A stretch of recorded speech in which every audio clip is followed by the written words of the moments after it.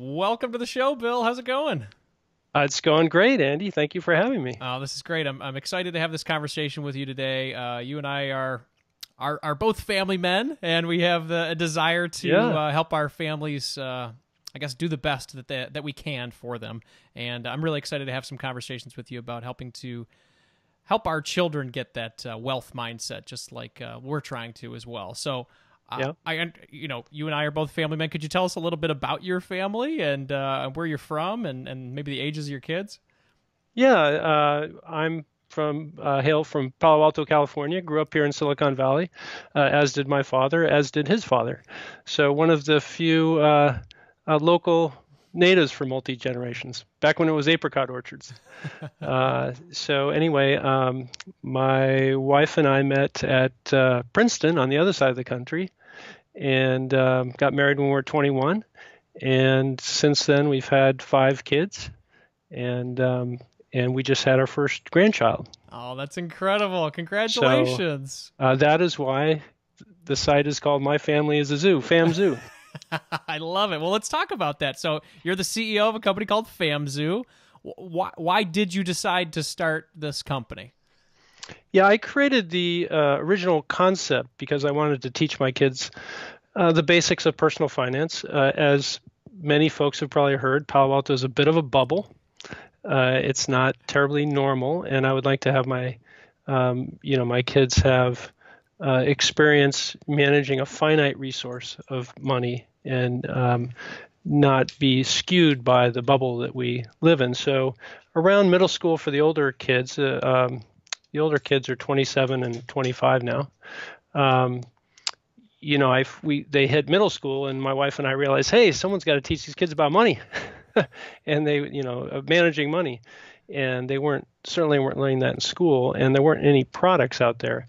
So, we started with spare change in the sock drawer and stuff like that, but when you got family of 5 kids, there's a fair amount of theft that goes on. So it was it was time to understand, hey, what's this thing called a bank? So I'll keep the coins and the dollars, and how about you learn what an account is, which originally was just an entry in a spreadsheet.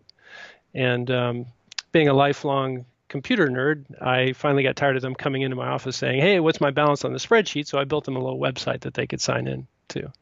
And so that was the very first iteration of FamZoo.com. So it came out of your personal need then.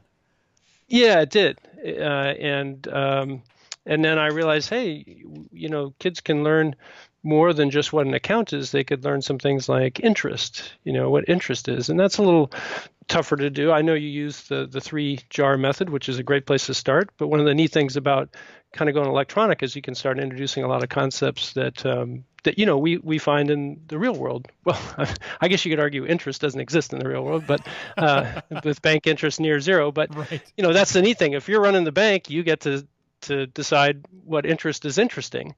And what I like to do is give my kids like a weekly interest at a pretty healthy interest rate, so that every week they're like, oh, if I move my money over to the savings component, my money will work for me, That's and incredible. it'll grow, right? Yeah, that's incredible. I like how it's gone. You mentioned the jars. I've got the jars for Zoe, my almost 6-year-old, and what you've talked about with FamZoo and all the ability for the kids to learn, as well as it sort of almost puts the jars on steroids a little bit, and gives it an enhancement of what you need.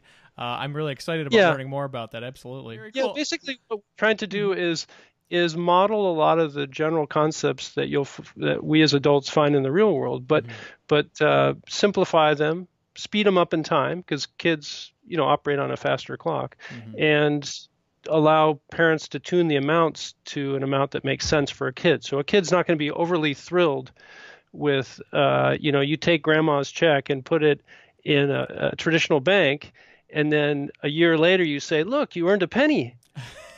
So what does that tell your kid? Well, my folks stole money from me and gave me a penny in return. I mean, that sucks.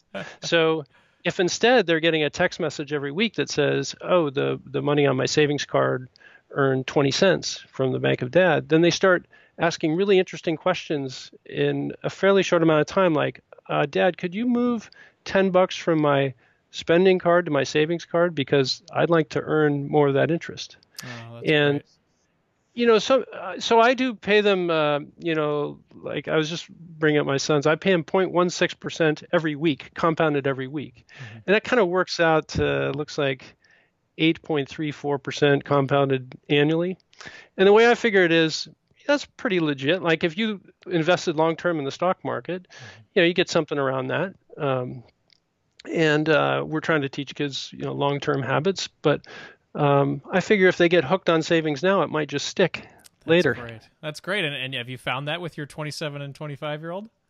Yes, actually, I do get texts from them, and I've written several posts on the texts I get asking to shift money to the savings bucket. Oh, I love it. And the only disappointing thing about it for them is at some point the Bank of Dad interest goes away. I was going to say, what is that, on the 30th birthday?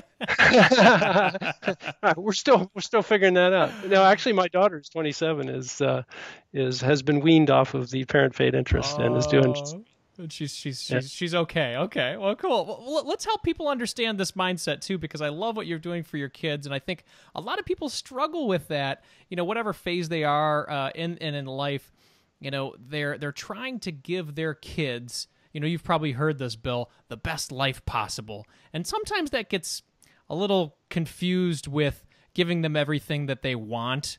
And Right. I guess my question to you is, how can people avoid this trap of trying to give their kids the best lives possible through wants or objects? I mean, what can we do to avoid that for people?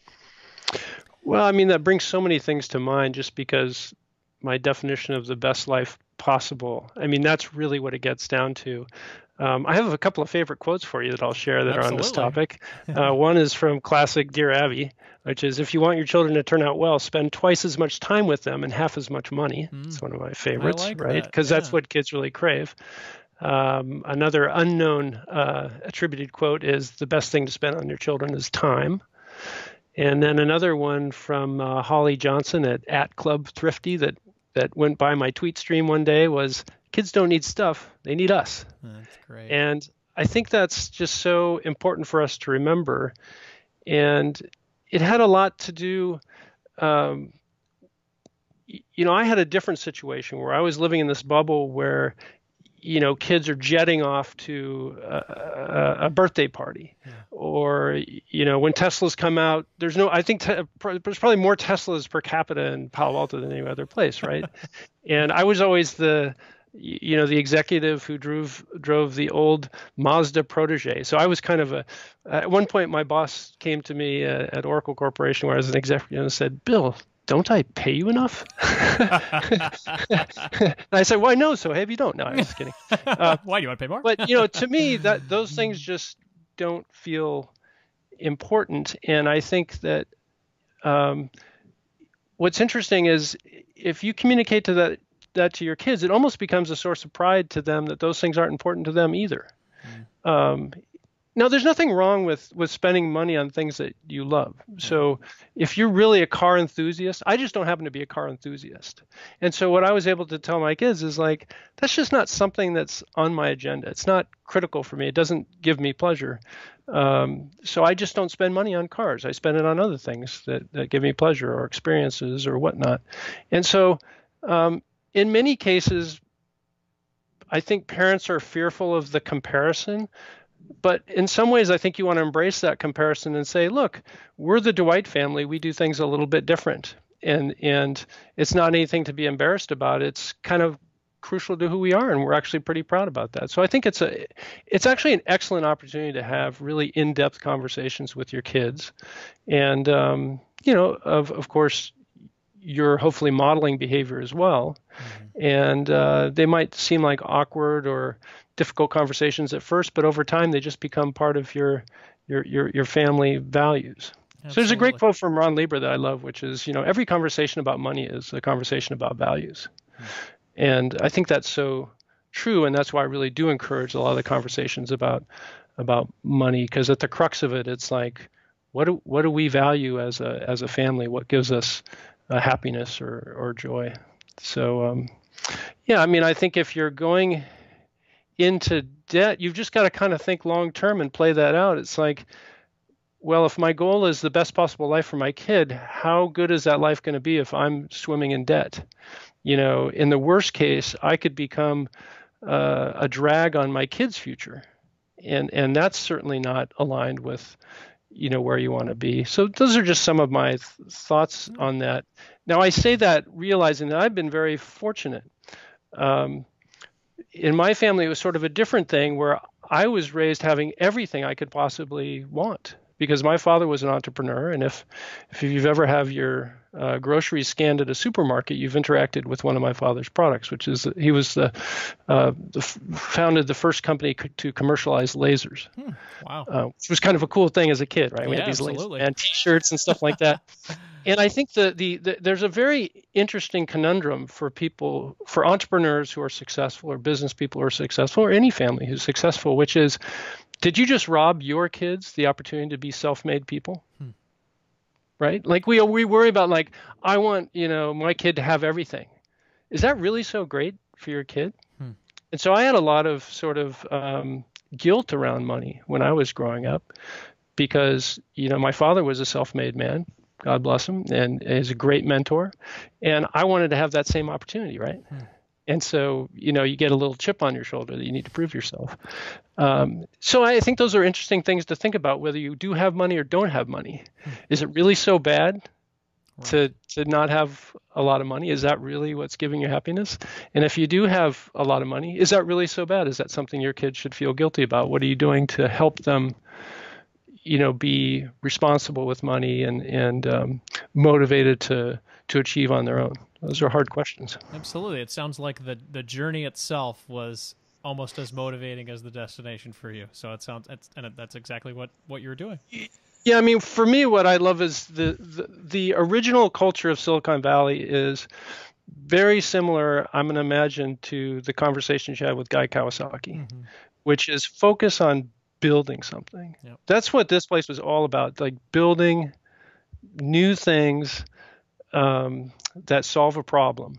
And the money was always secondary to the real pioneers of Silicon Valley. And hopefully it remains that way. It comes and goes. Absolutely. Well, it's going through massive changes right now, even as we speak. Yeah. And the motivation to save, in my opinion, is I was very fortunate in my career because I chose to I realized at some point that I wasn't going to be a pro tennis player, and I found out that I'd probably be better off if I focused on computer science. And I realized that I loved computer science, and I ditched my tennis racket early in my college tennis career, and thank goodness, because I really fell in love with writing software. And I was just in the right place at the right time. This was back in 1984, and was fortunate enough to kind of come in on the very early part of the boom in software and benefit from that. And one of the neat things is, our spending habits didn't scale with the income. And so, that has allowed me to pursue things like FamZoo.com, which is, I don't have to rely on venture capitalists to run this company. And that's a beautiful thing, because we have a mission, which is youth financial literacy, and we don't have a board of venture capitalists telling us that we should raise prices or charge kids out the wazoo for losing their cards, which they do all the time, and we have no fee for that. So those are things that we can control our own destiny and our own messaging, and be patient where we otherwise wouldn't if we weren't self-funded. Yeah. Well, let's talk about how you brought some of those savings values to your kids early on when they were starting with this whole chore and reward system, or partnering with you to be more savvy savers. What were some of the ways that you encouraged that and early on in their lives? Well, I think that the key incentive was this sort of parent paid interest, and that you can put your money to work for you, and that's very powerful. And the fact that my youngest son, basically, I've been at this for 11 years. So they've seen me at home for many, many years, following my passion and doing what I'm able to do. And they repeatedly get the message that I'm able to do this because of that financial independence. And I think that the more you can sort of reinforce the message that A, money is a tool that can do good things, and B, if you are patient and set that money aside, you'll be able to pursue your passion to do the good things that you believe in, and that's very powerful. So, that's that, and just little things like which you're already doing with your spend, save, give jar, which is money comes in and you assign it a purpose, and those purposes are not just consumption. Those purposes are sharing with other people in your community, looking towards the future and building up a cushion for independence and consumption. And I know that this works because my youngest son was sort of under this regimen from the beginning. He's 15, and so from the very beginning we were following the system. And he came to me one day and he said, "Do you mean there are some people who don't split their funds between spending, saving, and giving?" So I think if you start early, it's just second nature. Yeah. It's like, oh, that's just what people do. And so, whether you use a system like ours that's electronic, whether you use a spreadsheet, whether you use a paper ledger or jars, at some point the jars kind of top out because you get tired of getting dollar bills and coins. But, whatever system you use, I think that notion of paying yourself first, allocating money into functional buckets is a very simple, powerful paradigm. Absolutely. People should get used to. Yeah. So you talked about the Bank of Dad and this great interest rate that you have with the Bank of Dad. Are you also taking advantage of any other, investing routes for the kids as they're growing up? Things like UTMAs or Roth IRAs. I know you and I talked about that in some comments of some past blogs. I would love to learn. Yeah, this is my absolute favorite parenting financial hack, which has nothing to do with FamZoo.com other than the spirit of what it's all about, which is basically as soon as my kids get a W-2 paying job, so typically a summer job. Now the dog's choking on something. It's a mess. I'm not touching them, honestly. It's not hurting them. But as soon as they get like a W-2 paying job, then I basically march them down to Schwab or, pick your favorite place. We have ones at Schwab, and we have Share Builder, which I think was bought by ING Direct. Those are two places, but most places have the opportunity to set up a Roth IRA, and you would be the custodian initially. In fact, today I was just at Schwab with my 21-year-old transferring his ownership from the custodial account to his. Oh, that's great. But basically, a Roth IRA is terrific because basically you can, if your child makes like, let's say $1,000 during a summer job, which is not atypical, $1,000 maybe working in a fast food joint or whatnot, then they can contribute that amount to a Roth IRA. And you might say, well, my son already spent all that on pizza already. You might get to the end of the year and it's like, all the funds are gone. Well, you could gift him that sum, or you could canvass all your relatives and say, hey, instead of getting some random tchotchke or whatever, how about, you gift this money to my son Peyton in this case, and he's going to contribute to his Roth IRA. So the point is you could gift up to whatever the limits are, sort of no more than what he made and no more than the limits. And I think the limits are like $5,500. So if your kid's making more than that in a summer, wow, awesome. That would be unbelievable. Consult their tax attorney now. Exactly. But basically, so the thing I love about this, right, is you got to work to get the deal, right? Yep. And so it encourages work. And then you open a Roth, and then your next question is, well, what do we do with this money? So we got to put it to work, right? So we start talking about investing. And this is where we start talking about low-cost index funds. You could bet on a stock like Chipotle, which I did, and I was wrong. Or you could bet on the entire stock market and buy a low-cost index fund like, say, VTI is an ETF from Vanguard, which is the entire stock market index. And in fact, with my youngest son, we actually set up a competition between those two just to show like how one performed against the other. Because often kids are taught to invest by investing in their favorite company. which is actually like one of the worst investment strategies on the planet, but it's the most entertaining. So try this, set up a competition between the two, and then they'll learn about index funds at the same time. But in any event, in the Roth, we just go index fund. So it teaches them about investing. And then we created a little net worth spreadsheet for each of the kids.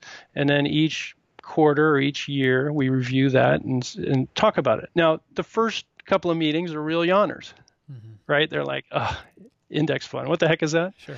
After a couple of quarters and years, and especially after the kids go off to college and start to realize how expensive life is, they get super interested. And furthermore, it's been compounding now since they were 15 or 16 when they got their first job. And so it's just a really great thing. And it's tax advantage. So you're kind of getting all those things. You got to work, you learn about investing, you think long term, and you're getting a tax advantage. And if you get that habit going at, say, 16, imagine where that money's at when they're 65. Absolutely. And the fact that they know, you said after a few meetings they started to understand what index funds were. I don't think I understand the concept of index funds until until I was 30. So the fact that they would know it, understand it before they're out of the house is incredible for sure. I didn't learn about index funds until my 40s. Or so, and I was lucky I finally learned about them because I was all in on like the companies that I worked for. Exactly, and then and any wrong thing could happen, and it goes down, and you're out of luck. It's better to own the 500 companies that are doing well as opposed to just the one, right? So that's my favorite parenting financial hack. And I love that too. So did you involve them? There's one more thing about that, by the way. I'm sorry to interrupt. No, go ahead. Which is the thing I love about that. Some people might be, well, Moneybags is gifting his kids money, right? That's kind of bogus or whatever. The way I think about it is I'd rather gift them the money now in relatively small increments or even aggressive increments rather than them waiting around for me to kick the bucket. Right. Exactly. And furthermore, teaching lessons along the way. It seems like a really healthy way to pass money to the next generation if you're able to do so. And again, if you're not able to do so, you know what? A lot of relatives are very happy to make that contribution because sometimes they're scratching their head saying, what do I get Junior this year? And this is a great message. It's a great story. Absolutely. It helps them save for retirement or, any other thing later on in life as well. You mentioned that, you've got this business, they're working with their earned income. Did you ever involve the kids in your business for that earned income, or it was always, cutting lawns or going to the fast food restaurant? If you visit FamZoo.com, the young man's face on the front, that's Peyton. That's one of my sons. And great. So this year I paid him for all the years that he's been modeling. That's great. Oh, excellent. And so he did pull in some moolah this year because he was actually doing some pro bono work for a startup. So he didn't, have earned income there. And, he earned it. I mean, that's the cheapest modeling. Absolutely. And, he's a lot better looking than I am. So why not? That's great. Well, it's actually takes after his mom, by the way. What's that? He takes after his mom. Oh, there you go. Well, you made the plug for the wife already. We got to make sure that she gets a copy of this recording. I have been married for 30 years. There you go. Very smart. Well, cool. So we talked about savings a little bit. We talked about spending, talked about savings. We'd love to talk to you a little bit about giving because, we've got our 3 jars, and as much as I try, and maybe it's something that I need to work on personally, my almost 6-year-old daughter does not get as excited about putting money in the give jar, and I'm trying to make giving more fun for her. And I guess I'd like your advice on that. Yeah, I think that giving can be one of the more challenging ones because it can be a little abstract, and the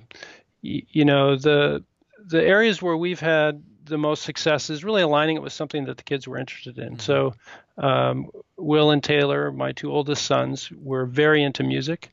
And so we got involved in a program up in San Francisco that was teaching the youth in the city about music. And we kind of did a whole project around funding some mobile recording units. This was maybe 10 years ago, where having a Mac was a big deal, and they were recording music and recording their own songs. And what was neat was they had workshops, and the kids were able to actually be like counselors in the workshop. So it was very hands-on. So I think that that's an example of something that's hands-on, that's right up the alley, something the kids care about, and it was very tangible. And, they remember stories about going up there, to this day. One of my favorite projects we have, sometimes you can align like a charitable giving habit around a holiday. So for several years, we would sit down after Thanksgiving and write cards for the troops.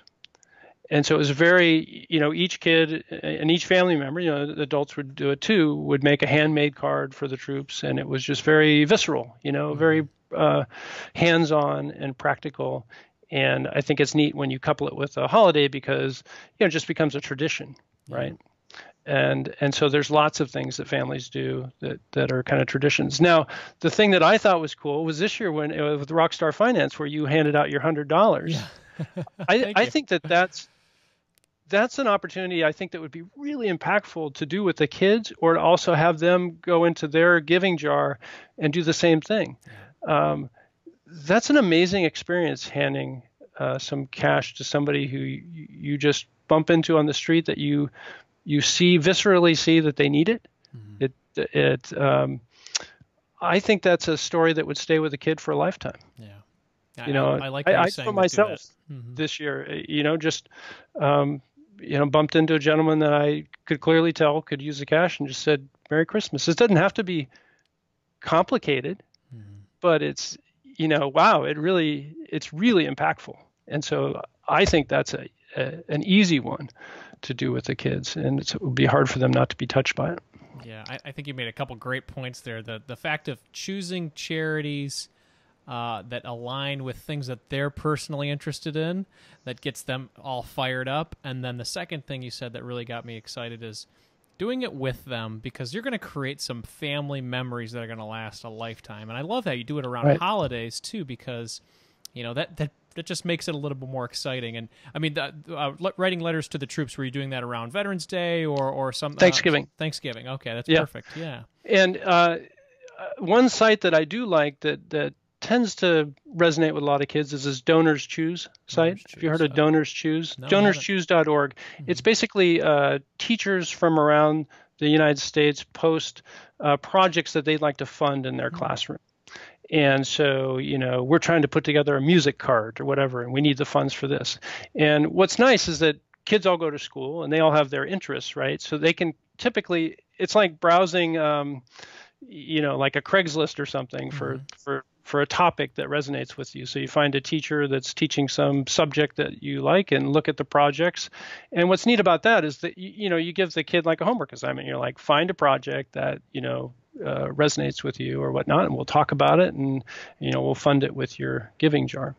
The other thing that I find is if they do happen to use a site like ours with the prepaid cards, each of our kids have giving cards. And what's neat is when they hear something on the news like a disaster or whatnot, they can just go right to redcross.org, do an online donation using their card, right? And there's something about them performing the transaction that's really powerful, right? It's not like, it wasn't mom or dad that made, took cash on my jar and handed it over to somebody or did it on their credit card. It was my card, my giving card. And so closing the loop with the transaction, I think, is an important aspect. I think that's great. This is really getting me right here, man, because I hear the way that you've raised your family. Exactly. I've been known to do it.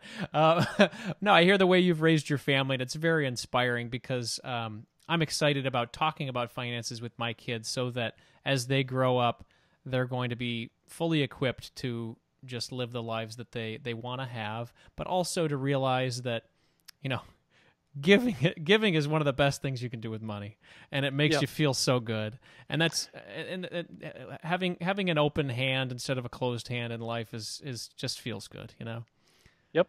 So, definitely. Excellent. Well, some people are listening right now and they're saying, this is all well and good. It sounds like you guys have some kids that really want to help out. I haven't even started asking my kids to contribute around the house. Where would I even start? I mean, what would you say to that person? So first of all, let me disabuse you of the notion that my kids wanted to help out. I think what's really interesting and fun now that my kids most of them are in their 20s, you realize that the good fight was worth it. In other words, you think they're not listening to you. you think that the fact that they don't pick up their clothes for the thousandth time is because you're a crummy parent. You couldn't convince them that work is important or to pull for the family. And then they grow up and they go away and you start seeing the fruits of your labor.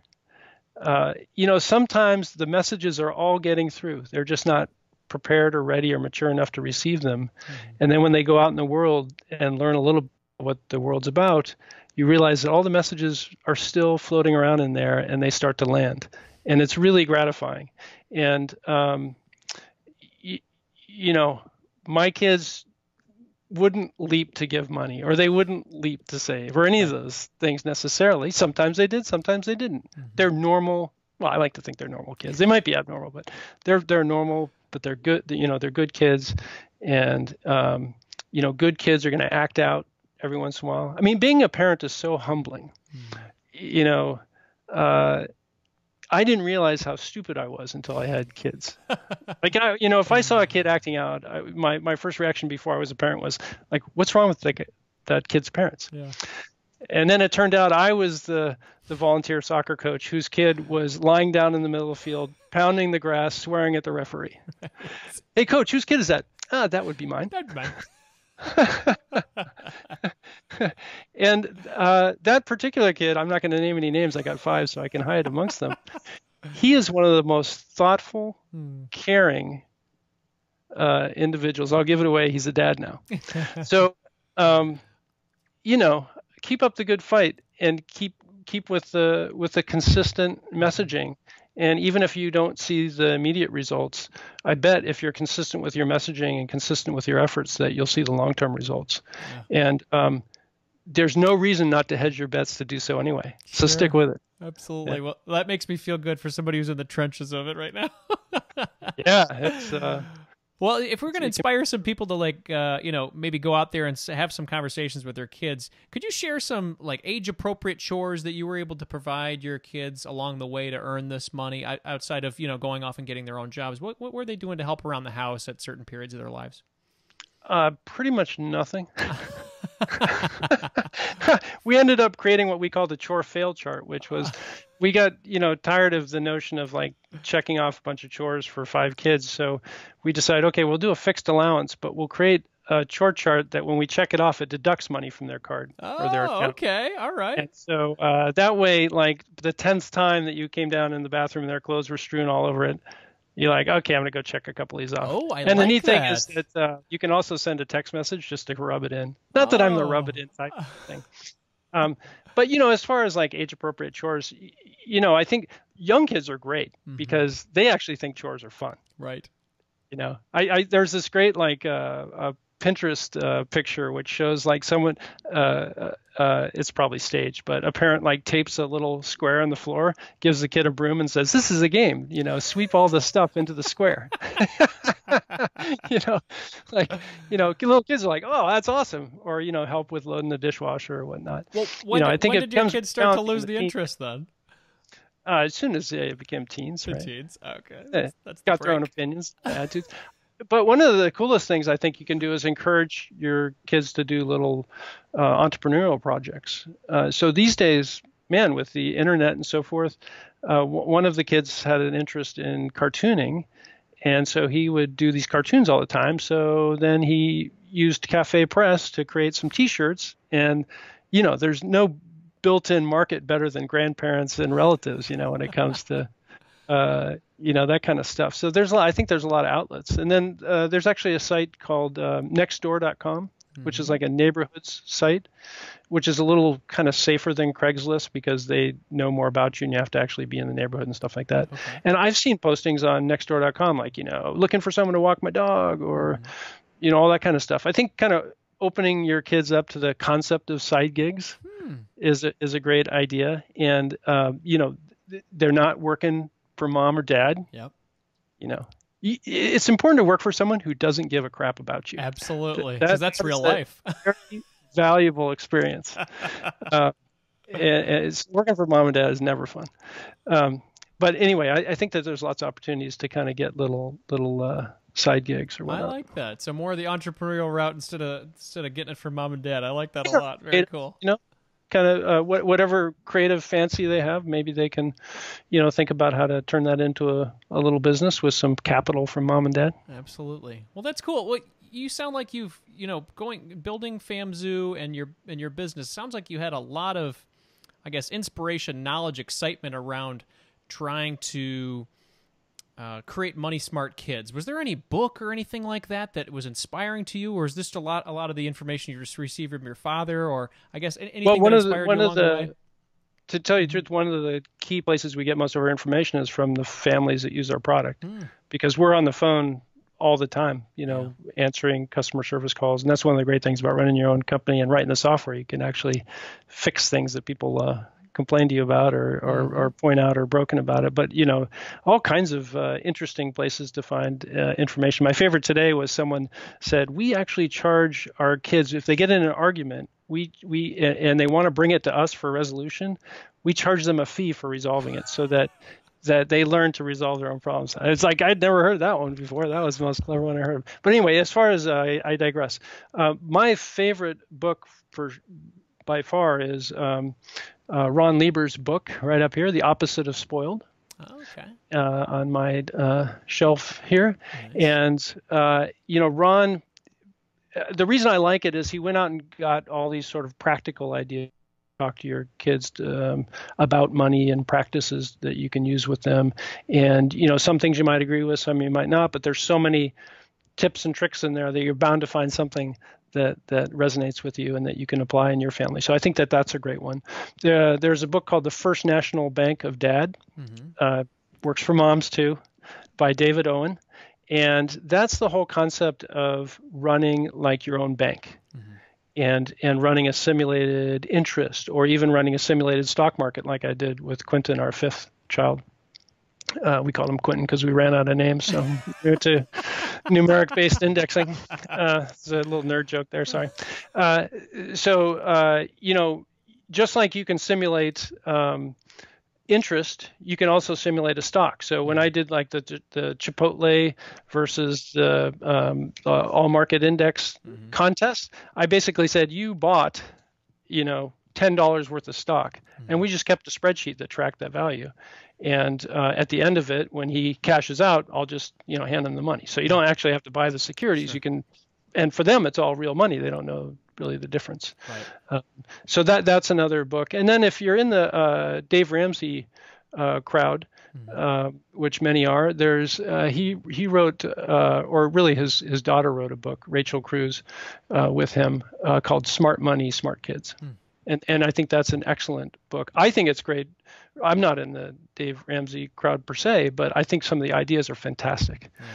And so he's got a lot of neat ideas there about matching funds with your kids and, good incentive plans and things like that. That's excellent. Well, those are great resources. I'll be sure to put them in the show notes. I wanted to close out and just say thank you so much for joining, but I know people are really going to be interested about checking out FamZoo. I understand they do have a free trial there if they wanted to give it a go. Where's the best place for people to go and learn more about that opportunity? Yeah, just go to famzoo.com, FAMZOO.com.